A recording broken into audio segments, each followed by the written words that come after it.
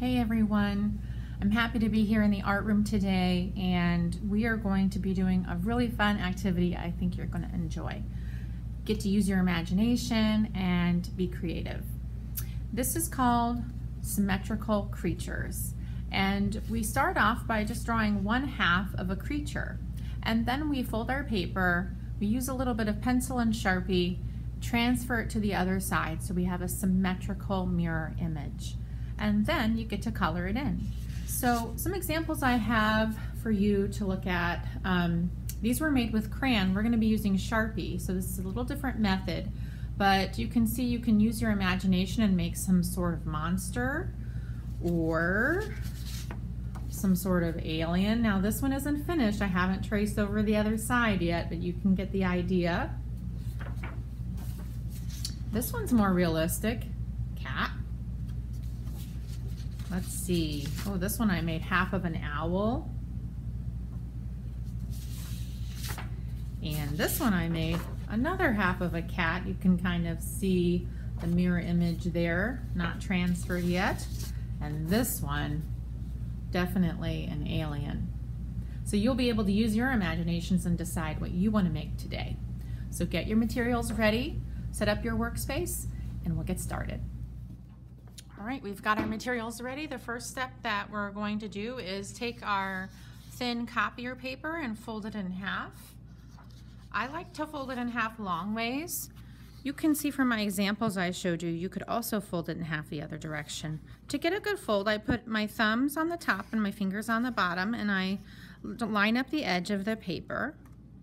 When I feel like it's pretty straight, I take my thumb and pivot my fingers that way. So I'm holding the top stretched out, and I take my finger from the center, draw a line to the middle, and crease it up and down that way.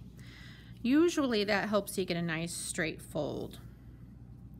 Okay, so I'm going to open up my paper now, and I'm actually going to put my paper this direction. Turn it this way. All right, so I'm going to just draw half of a creature. If it's easier for you, you can keep your paper folded up. Sometimes that makes it a little easier for me too. So let's do that. I'm going to use a pencil, and I'm going to draw half of a creature. Now, because this is going to be symmetrical, you have to think about if you want your creature to just have one nose, for example, you would be drawing half of a nose from the folded side.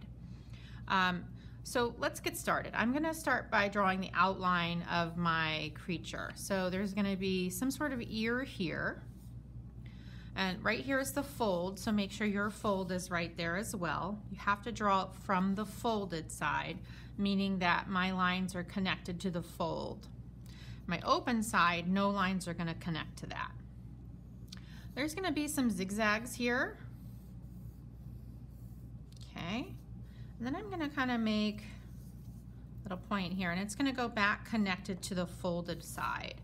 So this is the open side. No lines are touching the open side, but my start and my end are touching the folded side. Now I'm going to make the facial features. So I know if I want one of something, then I have to draw half of it. So let's pretend I want one big eye here. So that's half of an eye. And here's half of an eyeball. And maybe I'll even put half of a circle inside my big eyeball. So right now, this creature will have one big eyeball. You can imagine the other side right there. If I want one nose, then I have to draw half of a nose. Now, I'm going to start by drawing the bottom of it, and then it's going to have a kind of a big nostril here, and then it's going to kind of come up like that.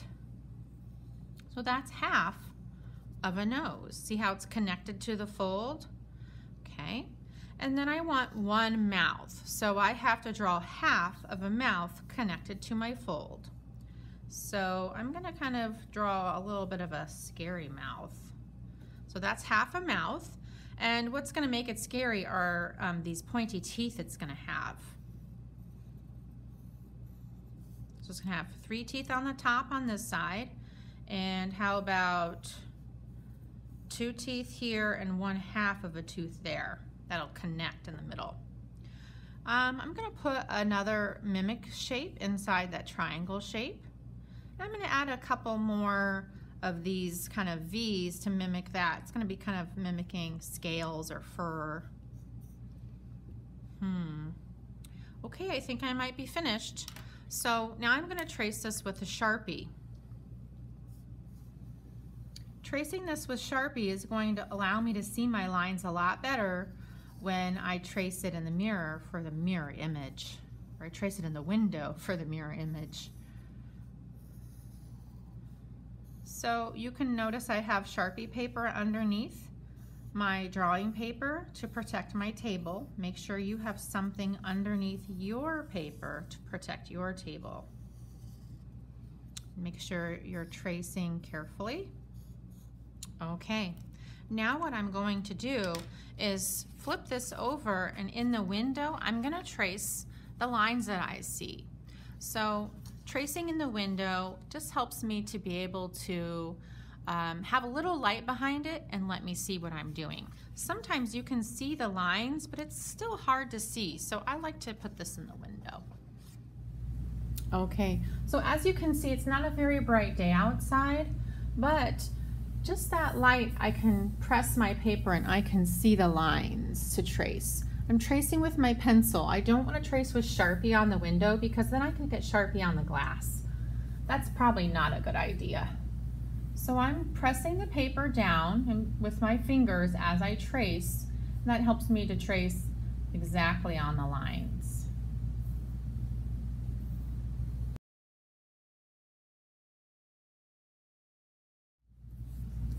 Okay, I've checked to make sure I didn't miss any lines. And you can see now when I open it up how it's connected. So the lines that touch the fold are now connected and made a big symmetrical shape. Now I'm going to go Sharpie that on this side. All right, so I'm Sharpieing the symmetrical side now. And when I Sharpie the side, I really want to make my lines connect on that center fold, so it looks cohesive and connected.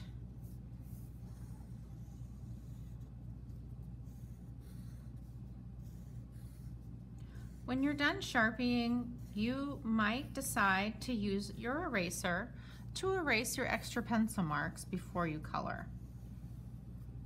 When you color this, you could use crayons, markers, colored pencils. My favorite material to color these with is crayons.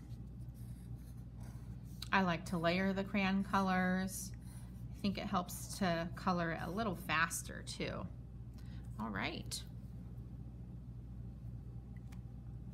Ready to color? I'm going to choose a couple different colors of orange for my monster's face. Make sure.